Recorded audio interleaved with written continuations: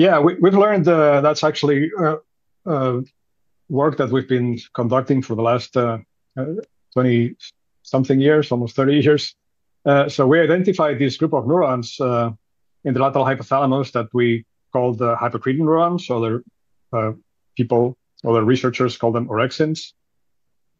And they're all localized in lateral hypothalamus. There are about 5,000 neurons in rodents, about 50,000 neurons in humans that are responsible for making that decision. How do we know this?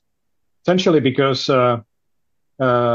when we don't have those neurons, we have narcolepsy. And narcolepsy is a sleep disorder that is characterized by disrupted sleep-wake patterns. Essentially, narcoleptic patients that lack hypocretin neurons, they cannot, their brain cannot make that decision appropriately. So they don't consolidate sleep. They have serious issues in state boundary control.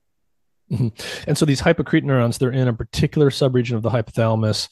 They're important for regulating sleep cycles. If you don't have those, you have narcolepsy. So you have very disordered sleep-wake regulation.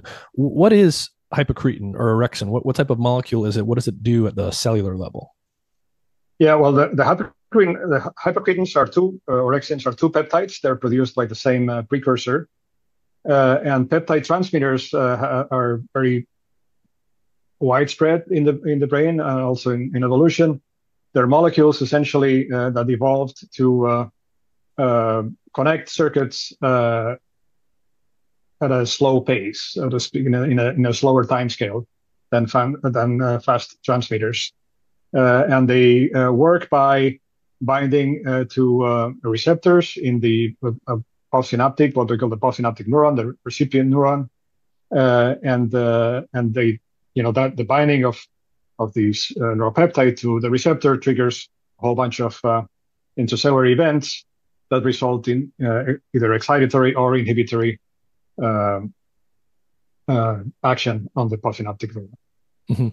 So these neurons in the lateral hypothalamus, these hypocretin neurons, they are, in a sense, maybe this is simplifying things a bit, but they're the decision makers. They're really important for dictating whether or not the animal will fall asleep or wake up.